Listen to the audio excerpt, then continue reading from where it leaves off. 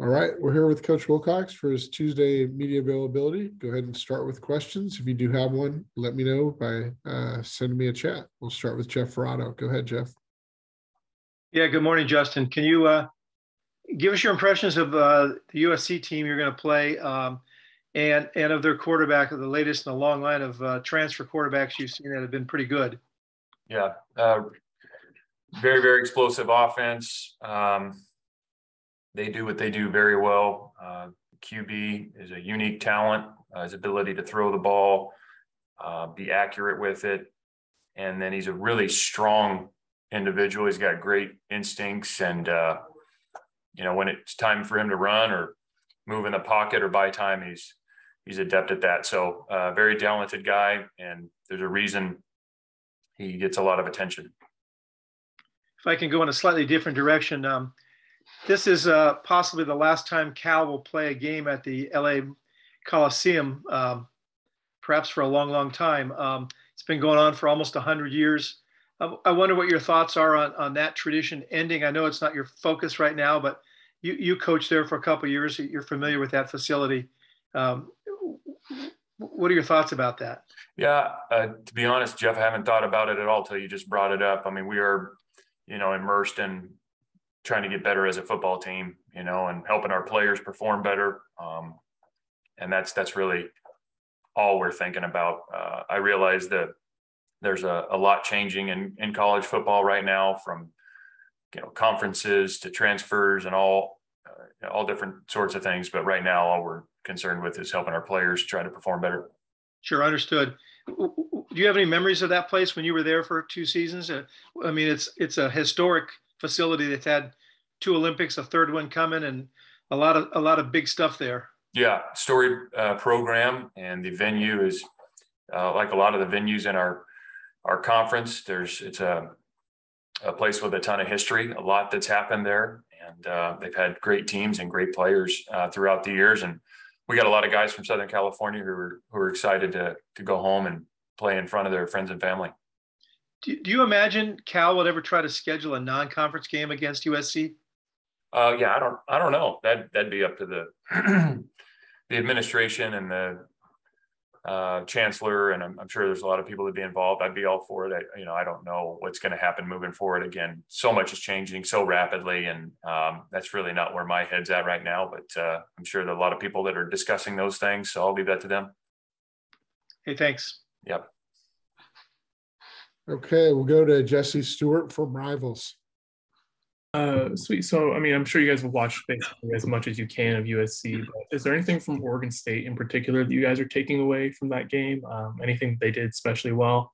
Yeah, I think, we watch all the games, and then we add a certain number of games to our cut-ups that we build. And, each game has its own dynamics. And that's the great thing about football is the small things, a play here or there, that can kind of, change the course of those games. And it's a hard fought game. And again, you saw good football from USC. And so we look at all those games, like I said, and take things and try and apply them to what we do, and also the matchups in a given week. And everybody plays, there's good coaches in our conference, and all those coaches play to the strengths of their respective teams, and we try to do the same.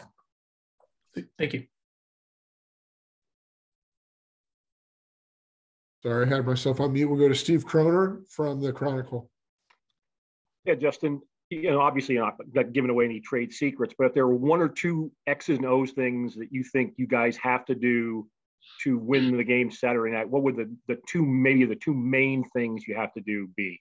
Yeah, limit the explosive plays, which is simple in concept, but more difficult to do. If you look at, there's a reason, again, you go back, there's a lot of people that are good football coaches, and there's good players in our conference, and these guys, they put up 43 or whatever it is a game. But to play good football, you got to have your numbers right. You got to limit the explosives and make some one-on-one tackles or one-on-one plays on the ball. Because the style of offense that they employ, and a lot of folks do, is they create isolations and, make you tackle. And then in the pass game, they can protect it. And if the quarterback can get out of trouble, you may have to cover longer. If you're not quite able to get them on the ground within 2.7 seconds, and that play goes 3, 4, 5, 6, 7 seconds, then the secondary and the cover guys are going to have to attach to people. And when the ball's thrown, you got to make a play on it.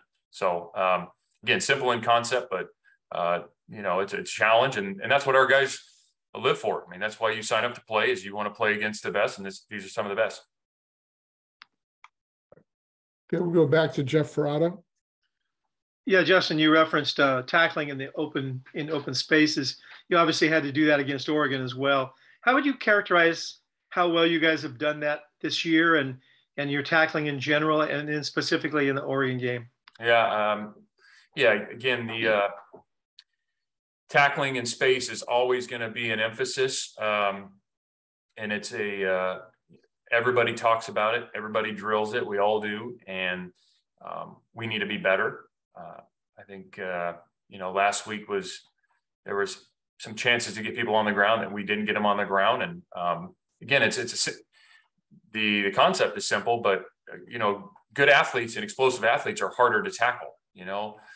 No offense, Jeff, but myself and you, we would probably be easy to tackle for a lot of players. But really explosive athletes in space are harder to tackle. And so you got to, do a great job with your technique. And then you also have to get guys getting off of blocks and running to the ball in case you're not going 1-for-1 every time. And I don't know that they're even the best defenses out there that go 1-for-1 every time, maybe some of them, but you got to get extra bodies to the ball and run to the football and be able to, get multiple people around the ball carrier. Is that really the whole idea of the offenses that you see now, is to create those opportunities? Yeah. Space, isolation, good athletes. Because if they're the same athlete, one guy's got the ball, and let's say it's his identical twin, the guy with the ball has the advantage because he knows where he's going. Yeah, by the way, I would only get tackled in space once because I would be in the hospital after that. Fair enough. Speaking of the hospital, can you give us an update on some of your ailing fellas? You got Lumagia, Mo Iosefa didn't play, Blake and Braxton Croto, and Mason Starling. Lumagia, Braxton. Who was the other one you mentioned? Blake. Blake. Yeah, we hope those guys would join us this week in practice. It's day to day, but we would anticipate that. And Mason Starling, unfortunately, will be out for the remainder of the season with a lower body injury. And will Mo Iosefa play this week? That's day to day as well. So we're hoping he'll be doing some more in practice today. And Chris Street has been sort of a long-term, week to week kind of thing. Is he out for the season at this point, or? No, he's back, joined us, and taken more reps last week and this week, so he should be available if needed. And Mason Starling had only played a little bit for you, but what did you think about what he was able to contribute? Yeah, he flashed some good things. Obviously has a ways to go as a player, but unfortunately will be lost for the rest of the season. And, he just got to do a great job in the offseason in everything outside of just practice, developing his body, investing in his development physically and in the, football world. And if he does that, he'll have a chance to come back and really help us. Is he going to have surgery?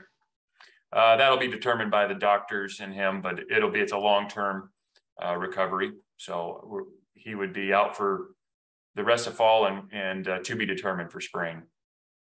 All right. Thanks. Okay, we'll go back to Jesse Stewart from Rivals. Sorry, you mentioned isolation in space. I watched a little bit of that Oregon State game, obviously, and they really emphasized isolating their nickel, Oregon State's nickel. You guys have a pretty good nickel in Colin Gamble. Is there anything you guys do to protect him, or is there any keys you guys give him outside of your normal keys when you see that kind of stuff on tape? Yeah, again, not all defenses are the same. There's certain times the ball probably went to the nickels guy based on the coverage. And then there's other times the ball maybe went elsewhere because the coverage dictated or the development of the play dictated it. So these offenses all have built-in answers, and based on the look and based on the leverage and based on the box count or, all those things, that there's going to be a place to go with the ball. The QB does a really good job of knowing where to go with it. But I don't know that it's just one defense, against one call. Like there's just a lot of variables in there where, they have, maybe it showed up on tape because that call versus that defense at that point, sent the ball there. But there are ways to support the nickel. There are also times when the nickel will need to win with his leverage. So it just kind of depends, Jesse. But, game to game, those things change. Thanks. Mm-hmm. Okay, we'll go to Emmanuel Macedo from the Daily Cal. Good morning, Coach. You're coming off a rough month, in terms of injuries, loss. How do you kind of prepare the team for what's become an exponentially tougher schedule in the month of November? Yeah.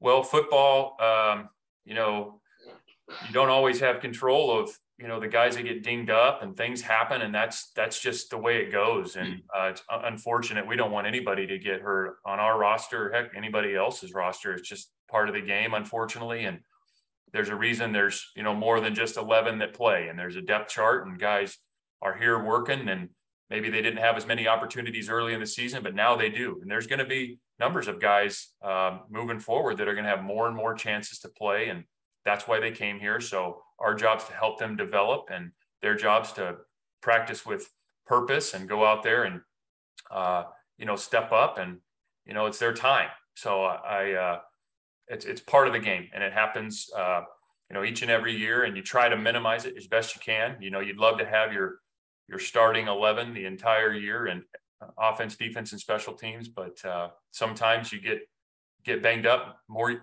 a little more than other years, and that's just the way it goes. Thank you, Coach. Okay, we'll go back to Steve Kroner from the Chronicle. Yeah, Justin, Jeff was asking about memories at the Coliseum, and I'll throw one out there for you. I would think the game in 2018, when you broke the streak that USC had over Cal, would rank as one of the best wins, most important wins for the program you've had since you've been at Cal. What would a win Saturday night mean, and would it perhaps mean even more than the win in 2018? Oh, I don't know. It's hard for me to weigh each win against the next.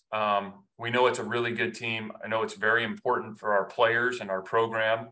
And in order to rank them, that'd be hard for me, Steve. Maybe one day when I'm older and not so just immersed in the day to day and this week, I could probably give you a better ranking on wins and what they mean and all that. But we know it's a really good team. It's a great opportunity for our players, and we're just honestly, all we're concerned with right now is having our best Tuesday that we've had. And we know it'll take a good football game because they're, again, very talented, but our guys are excited to play, and a lot of them are going home to compete, and they're looking forward to it. Thank you. Okay, we'll go back to Jeff Ferrado. When I asked you about the injured players, I didn't ask how Jack Plummer's doing. He's been roughed up a little bit in recent weeks, and how's he doing right now? Battling, and he'll be available. And Jack is, unfortunately, he's taken more shots than we would like him to, but he keeps getting up, and he's a tough guy. He's a competitor. He wants to be in the game, and so we'll, he'll be getting his treatment and doing what he needs to do. But he's a tough guy. Has that toughness earned him a lot of respect from his teammates? Yeah, I think you're always that position in particular. Everybody will kind of watch to see how that guy responds to getting hit, and he keeps getting up. And what we need to do is take some of those hits off of him. And but I would venture to say that everybody on the team recognizes that, and he's a tough guy. He's a competitor, and like I said, he wants the ball in his hands. So that's a good thing. Have you had any conversations with him yet about whether he intends to return for next season? Yeah, we spoke earlier in the season, and then we'll speak, as the regular season concludes. But right now he's focused on, this week, this game. And I'm sure there's times that a lot of them have decisions to make, and that's not just our roster, that's throughout college football. So we'll work with each of those guys individually on what's best for them. And on the subject of the quarterbacks, can you just talk about what you saw from Kai Milner? And, you know, he was playing against reserves and the game was out of hand at that point, but he played, looked like pretty well. Yeah. Two different circumstances that they were in, but I think Kai did what you would hope he would do, getting an opportunity like that. So I'm proud of him. He was comfortable out there. He went through his progressions. He threw some good balls. He had a scramble. I think he operated well. So that was really positive. And talked to him after, and, you know, he felt really good out there, and that's a good thing. So we'll keep building on that and keep him ready to go. And given that you have a starting quarterback, as a coach, is it nice to get some evidence on a game day from your backup to see that he could cope out there? It is, Jeff. The circumstances weren't the ones that we want to get him reps in. You know, we want to get him reps because we're playing really well and have the chance to get him reps when we're on the other side of it. That's the issue I have. But for him to get in the game is important, and it just needs to be under different circumstances. Thanks. Yep. We do have a few more in the queue. We'll try to get through these quickly. We'll go to Jim McGill. Go ahead, Jim. Hey, Justin, on the same topic with Kai, did you see enough from him where you're more comfortable letting him play if Jack's dinged up to a certain point than maybe you were before he had a chance to get his feet wet like he did? We've felt pretty good about Kai for a while. He's still a young player that's growing, and, you know, there's no, as we all talk about all the time on here, there's no substitute for game reps. And so those are really valuable for him. But I think it probably built and only helped him, Jim. I think that's fair to say. And I kind of go back to he did what you would hope that he would do in that situation. And do you know from looking at the film what the ratio was of starters versus backups that he was playing against in his drives? You know, I don't have the ratio. I mean, we can pick that up off the tape. I was really watching him going through his progressions. You know, was he doing the right things? Did he operate the offense like we would want him to? And did he put the ball where it needed to be when it needed to be there? You know, but, you know, they have good players. It's not like the guys that were in the game are bad players. Those players that were on the field would play for a lot of folks. Was it your impression that it was mostly starters he was going against, or was it a mix? Again, Jim, I don't remember. I'd have to go back and look at it. You know, I can give you I don't want to misquote the ratio out of 11. So. Okay. It just kind of seems like it would speak to your confidence level of who he's playing against and who he's having success against. Yeah, it does matter. But what really matters is he doing the best that we would ask him to do in those situations? You know, did we protect him well? Did he go to the right place with the ball? Was the ball accurate? And he did a good job there. So he can only play against the players that are on the field. And yeah, does it matter? Yeah, sure, it does. Again, the scenarios for he and Jack weren't the exact same, but he did a good job when he was in there, and I think he operated the offense well and only helped himself. Thanks. Any final questions for Coach? All right. Thank you, Coach. Appreciate it. Thanks. Okay.